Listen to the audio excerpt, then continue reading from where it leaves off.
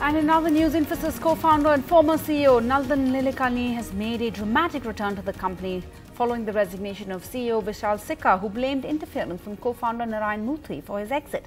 Mr Murthy had responded to the charge, saying he felt anguished. The company's image and stock value suffered until word spread that Nandan might be on his way back. Maya Sharma reports.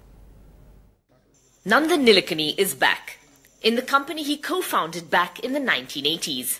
A little startup called Infosys.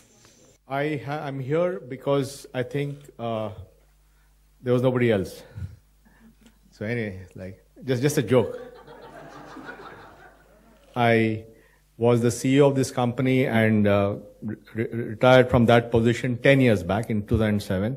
In 2009, I was invited by the Prime Minister of India, Dr. Manmohan Singh, to take a job in the government in the rank of a cabinet minister to do one of the world's most sophisticated technology projects, which is the Aadhaar project, which has given over 1 billion people an identity. And the fact of the matter is that I'm here to represent 100% of the shareholders.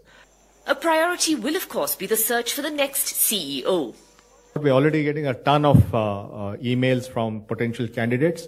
So that's a very important process, and the board will very judiciously, the nominations committee under the leadership of Kiran Mazumdar-Shaw will very judiciously go through all these candidates and bring it down to a few, after which we'll have a detailed process of selection.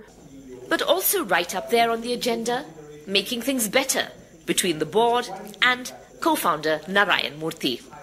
Relationship with Murthy, who's a very valued, iconic founder and the father of corporate governance in India. A person of great stature, who I personally respect because I began my career under him. I got my first job with him, and he has made extraordinary contributions to India. Another aim of the new non-executive chairman, getting the media off the Infosys story. So my request to all of you is, after this, can we have your next Infosys story in October? It has been a dramatic time for Infosys, to put it mildly. A time that saw the exit of former CEO Vishal Sikka after a bitter public battle with respected co-founder Narayana Murthy.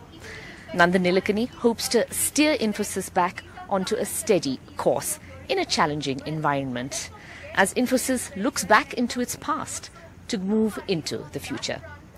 With Nazir Sheikh, Maya Sharma in Bengaluru for NDTV.